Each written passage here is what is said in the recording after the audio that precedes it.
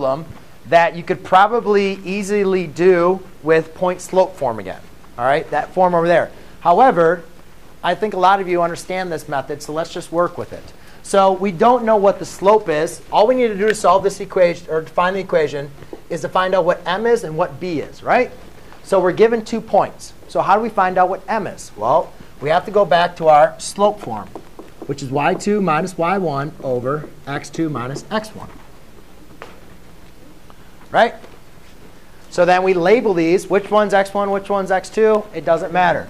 Do we know that's an x and that's an x? Pick one to be 1, pick the other to be 2. y1, y2.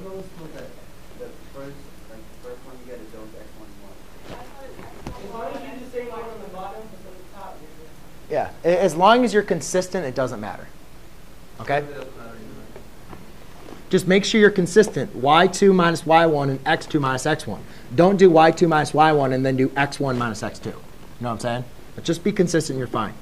So 9 minus 6 over negative 8 minus a negative 12. Right? Negative 8 minus a negative 12. Right. You guys have to be very careful when you do this. So 9 minus 6 is 3. 8 minus a double negative is now going to be 4. OK? So now do we know what slope is? Yes. So we're halfway there. Now, so we write our equation, y equals 3/4 x plus b. But we still don't know what the y-intercept is. So what's the only piece of information that we're given, Trevor? Well, we're not given slope. We just found out slope. But we are given 2 points. And remember the last problem? Yes, Chase?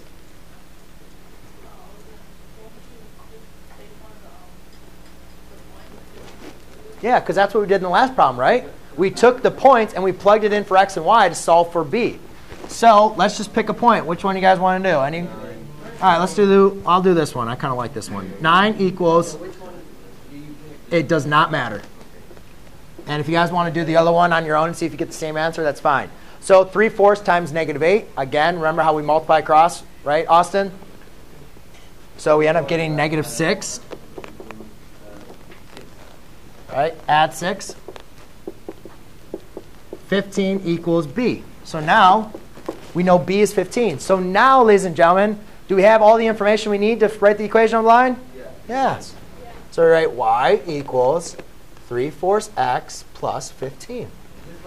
Done. That's all you guys got to do. That's all you guys got to do. Yes, Jacob. Yes. What?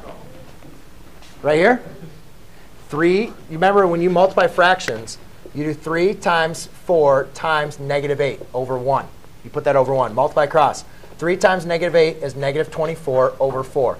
Negative 24 divided by 4 is negative 6. OK? Cool? So you can just choose any random exponent. Yep. I chose 12, negative 12. Yep.